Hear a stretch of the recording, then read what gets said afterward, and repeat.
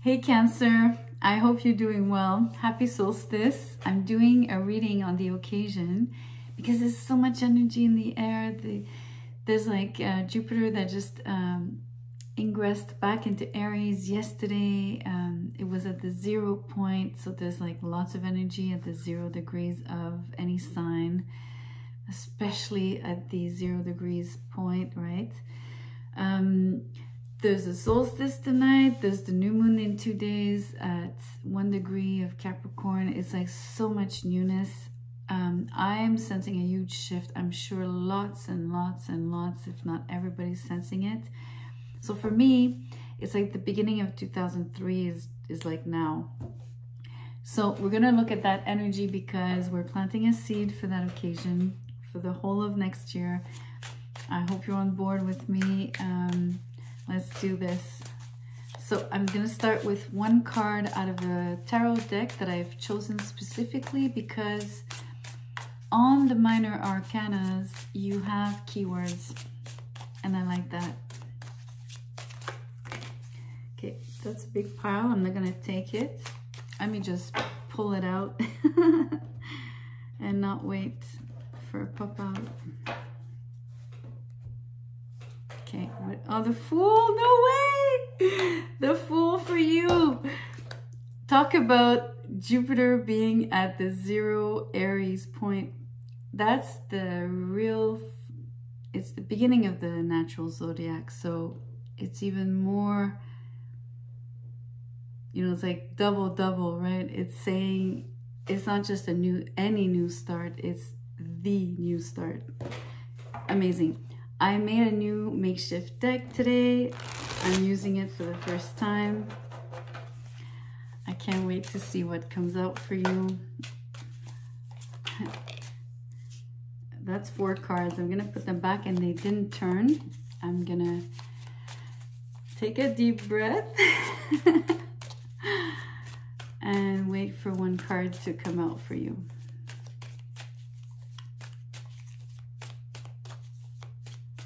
I guess I'm excited because you got the Fool card. I mean, it's the 0, right? I mean, it couldn't have been, it's the best card you could have gotten, like literally, and the first card out. It's incredible. Wow. Okay, you get 2 cards. They turned. I will show you. You get Dove and you get Nerve. So dove has obviously the connotation of peace. It's also like finding the promised land, right? It's like after the huge flood, you know, the dove came and brought the olive branch to show that land wasn't far, what could be reached. And that the flood was receding. So symbolically what this means is that you might have been like overwhelmed and submerged, but I feel that things are gonna finally start coming down, falling into place. The dove is like a little bird, you know? So whatever you took care of that implied, you know, either peace, finding the promised land, or maybe you've been seeing birds outside, not just doves, but any bird could be really meaningful to you.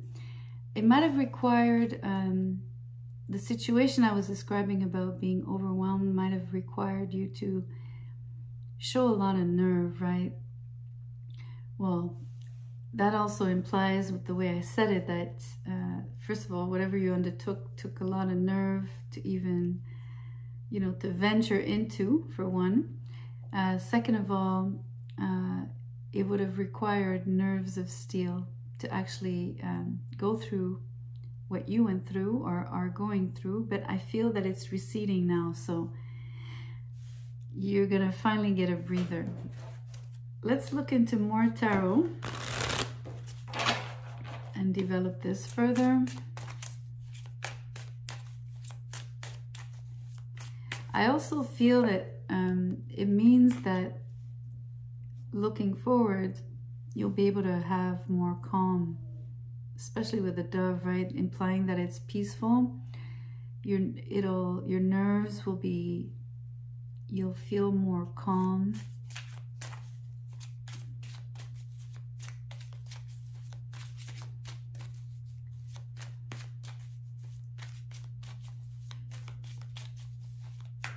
I would prefer pop-outs for this one, for this out of this deck, so please be patient.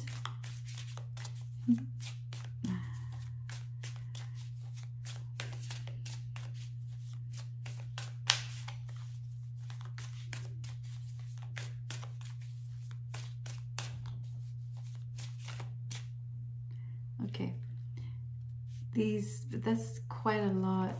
I don't know. Okay. I'm gonna take them. It's a lot. Because I don't want to keep shuffling and I don't want to pull. 1, 2, 3, 4, 5, 6, 7. And the 7th card is the Fool. That's crazy. Okay.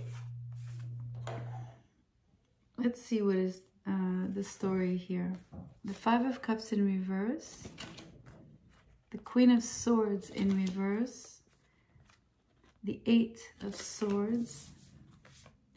The Ace of Coins. Justice in reverse. The 4 of Wands in reverse. And the Fool.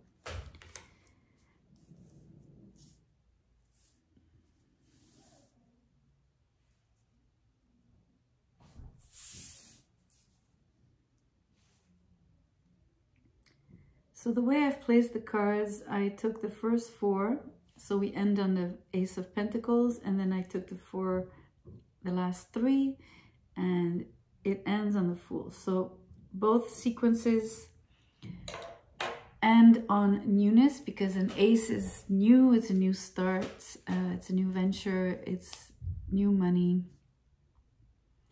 The Fool is, again, a new adventure.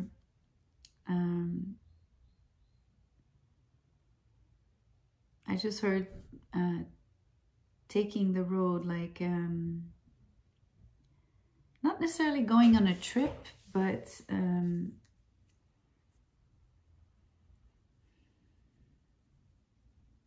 not sure, maybe a new path, taking a new direction maybe. But let's look at the energies that probably pertain to the nerves that you had to show prior, or that you're still required to have facing this situation.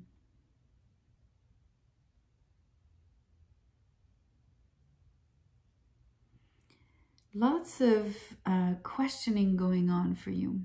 A lot of dead ends, I feel. Trying something, or putting out something, or proposing something, and then hitting a kind of a wall each time, but never feeling discouraged, simply like there's no way out.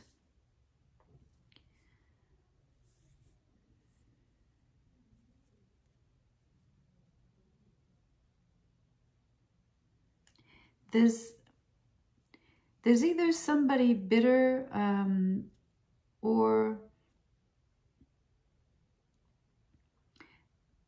I'm not sure what it is. There's a bit of disappointment as well. It's a mix of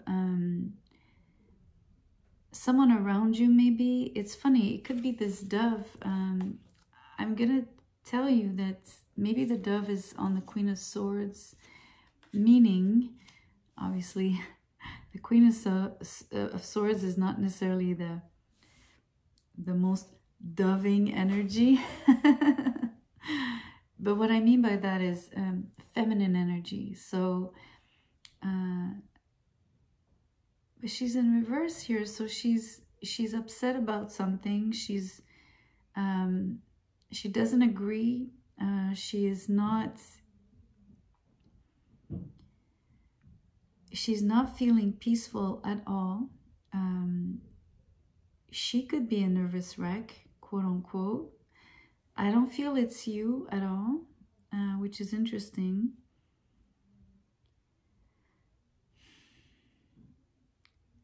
I wonder,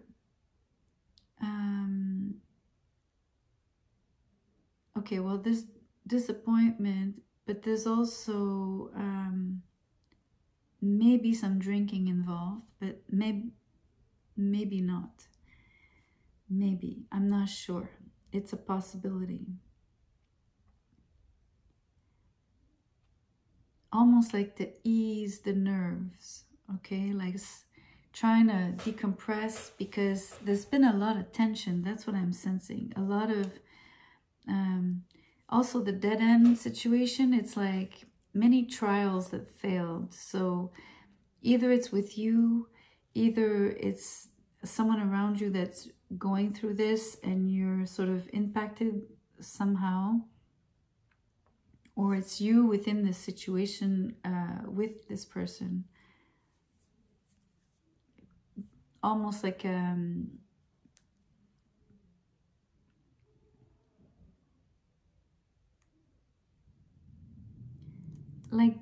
both of you being trapped maybe in some it's okay. What's really strange is that, how can I show you? This is the energies I've been describing, right? The Five of Cups, and then there's the Ace of Pentacles, or of coins. So it's like all these trials, and imagine going around in circles, trying to find like, you know what I'm seeing? I'm seeing like a circular room with many doors, trying many doors, but there's a brick wall behind the door. There's no real entrance or exit. But then this Ace of Pentacles is the only exit out of this room, and you finally open that door that finally gets you out of that room. This is what this situation is. So I don't know if it's even possible that you know that, or that you are somewhere where there's a circular room, but either way, it's not just doors in one's mind here. This is almost physically a place where you've tried many doors, many avenues, many trials, many... Okay, it might not really be physical, but at the same time, it's sort of physical, like it's almost real. And yet, okay, let me explain what I mean by that. It's like you and this person in a situation really trying to solve something, or no matter what it was, right? It doesn't have to be a love relationship. It could be at work. It could be any situation where you've tried many, many, many things. But then at some point, the only exit or the only issue or the only solution is almost to walk out. And then that portion, that's physical, like it's you physically walking out of something, which is really strange. But I feel you're welcoming this because you have the Fool twice, and that door is really promising. There's something else that is really enticing, that just the fact that you get out of that circular energy, that it was almost like a round and round and round situation with no end. You're relieved. It's a release. It's a liberation. Look at this. He's got like, you know, a pep in the step, right? He's like super happy to walk out to, you know what it is also, like there was a lot of heaviness maybe. I don't know if it has to do with all the accumulated stress and feeling nervous, or just having to always be like, when you're like at a high like a high pitch, like a high tension of, okay, I'm always sustaining all of this, everything that was coming at me, or whatever it is that you were trying to solve, all these doors that you tried, all these avenues, all these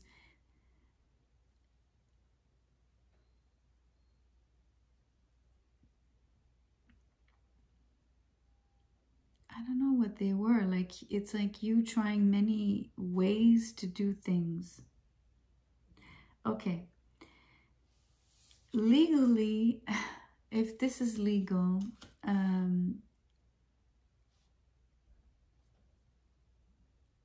I think that something was tying you down, or there was something about truth, a big piece about truth here.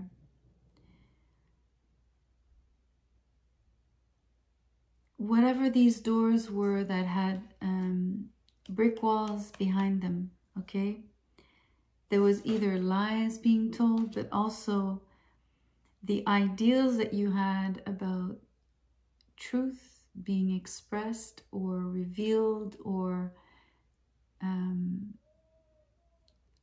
it didn't happen. It didn't happen the way you thought. It could have been also in terms of legality, right? Clauses, or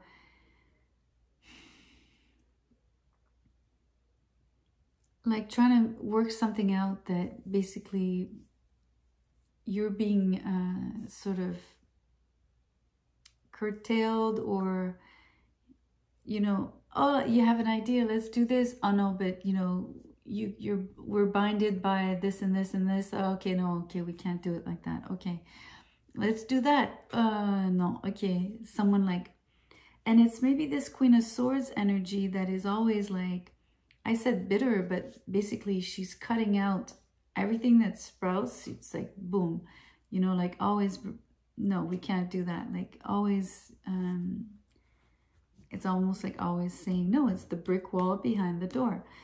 Like there's no exit, there's no solution, there's no, it's not where to go. I mean, you can't go anywhere with any of your ideas symbolically, right? Okay. You see, there was so much instability in this situation. It could be with a person. So, I mean, I'm thinking two levels here. I'm thinking, of course, like, I guess in a work situation, or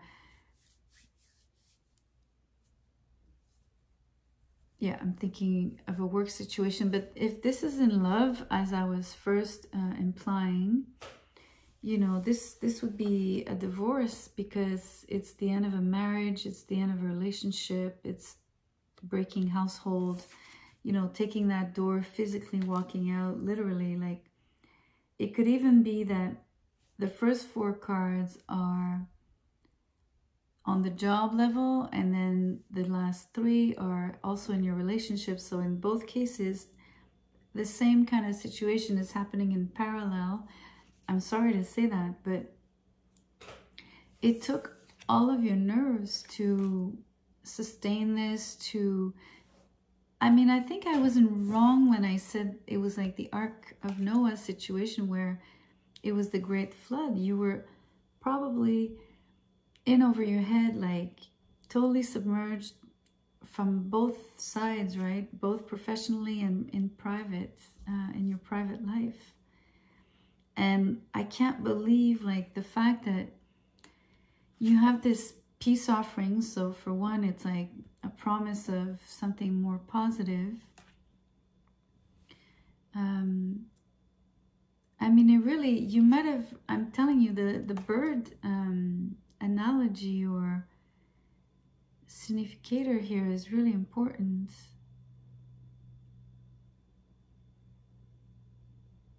Because I think you could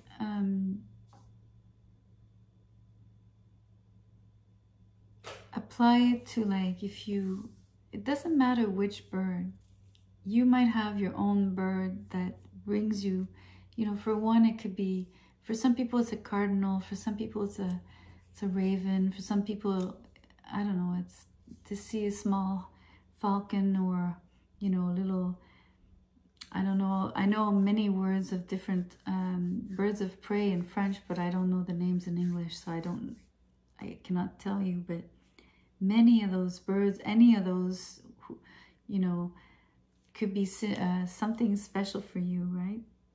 And if you're in different countries, you could be seeing all kinds of birds that I don't even know the names to. But whatever that bird is for you, it's it'll deliver a message. It's for sure telling you this is the moment, this is confirmation, however you want to apply it. Could even be a logo, could anything. But like, to have the Fool twice, to have everything that I was describing astrologically happening, to have the Ace of Pentacles on the table for you here.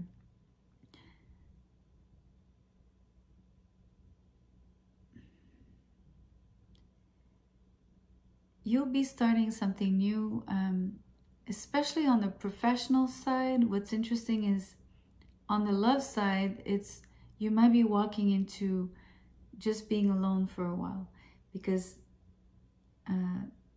that's how the cards are falling here. But on the professional level, you're not just starting something new. You already have the idea for the new. There's already something else that you're interested in. You know what to do next. That's what it is. It's very clear here. Okay, let's end on an angel number. Let's see what guidance they want to provide. I can't believe this. You get 1111. You know how I said you had no avenue in love? Because, well, not no avenue, but there was no card showing, let's say, like professionally, you already have the new idea. But this is the card for the love, right? This is probably a twin flame or soulmate, something coming. So I'll show you the text you can read, but I will read it out loud. You are on the right path. The angels protect and see you. You are close to an epiphany. What you are doing is meaningful. Your manifestations are about to come true. You are aligned. That's incredible. I'm putting it beside, I'm showing you now. On the love front, if this was like a separation or a divorce, you are starting a new life. And you'll eventually walk into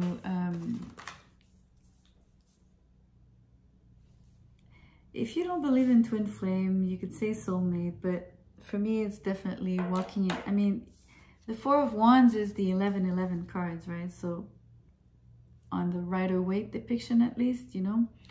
But so imagine this one is in reverse, and then you have another one coming after the Fool. So you see how you might have left a really meaningful relationship,